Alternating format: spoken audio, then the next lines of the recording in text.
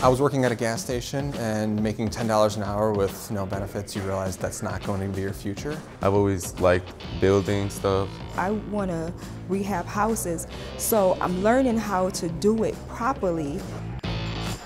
The construction side is really to get students some real foundational skills and understanding of how connections and building materials really work together, so that when they go out into the professional construction environment, they're working substantially better and more efficiently than their peers. The quality of their work is going to be fantastic.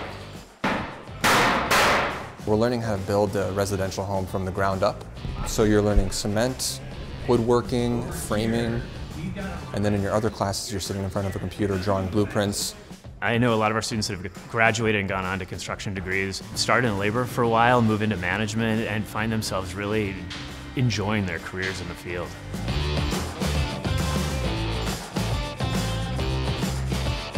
The program's a 2-year program, and after about a year you can usually get an internship and then a job and then work the other half of the program and go to school at the same time. I'm very excited for what comes after this, for my career. If you love picking up a hammer, building, this program is for you. And it's definitely going to yield you some really great employment prospects in the future. So I would suggest getting into it right now.